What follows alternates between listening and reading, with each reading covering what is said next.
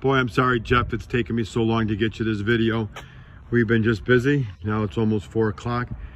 But I wanted to let you know that I'm going to start the car up. Roy's going to run it. Roy, pop the doors with the powered popper. You know, they're all shaved. But this body, Jeff, has not seen a paint job before this one. The gentleman bought 6 of these truck bodies from the GM Obsolescence Center, and then has used all new parts. In 2008, when GM went out of business, these were on a shelf someplace, and they had a big auction in Miami. So this is the first metal. He has that to 56 there too. It's the first paint job on this metal. So I'm gonna have Roy open the hood. Roy, get in there and start her up real quick. Just look at the workmanship and everything that he's done. The set screws, oh, none of them stripped out. The car does have, got a little dusty underneath there. The car has a new air conditioning in it, which is vintage. It is R34. It is an R454. It does have electronic fan, oversized radiator. Let's rev it up a little bit, Roy. Just really good. Let it idle, let it idle. Real good sounding truck. Runs like a champ. And everything inside there works too. You got your oil pressure gauge. You got your oil pressure gauge. Go ahead and give it a little bit of rev up. Get your bolts, have a tank of fuel, tachometer.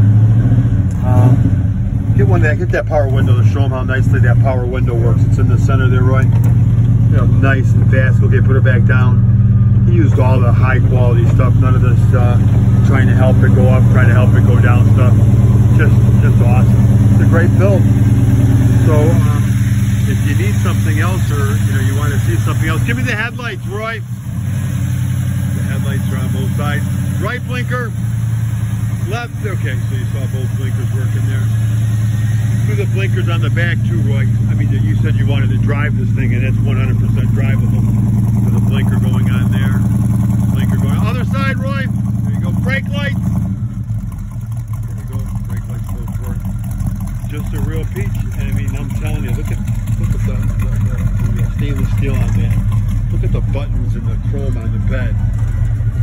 Power antenna for the radio, nicely mounted off to the side.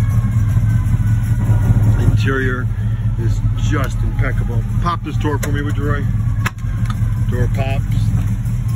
Just an incredible truck. I'm gonna go ahead and take it down the road real quick for another video, so we'll splice that in there for you. All the seats, 1950 Chevrolet. Look at that headliner. And she just purrs like a kitten. The doors shut really nice and smooth. All the lines are really good. Obviously, there's a video online too. You can watch the video on the undercarriage part of the truck. Shut those lights off, Roy, so we don't forget to shut them off. And just some really cool stuff, like just well. The body, hex screws in all the body, fender skirts, modern power steering knuckles. It's a real peach. So I hope that kind of gives you a little bit more of an idea. If you want to do more, just let me know. I'll be more than happy to do what I can to show you, more of the truck. And this is Al signing out.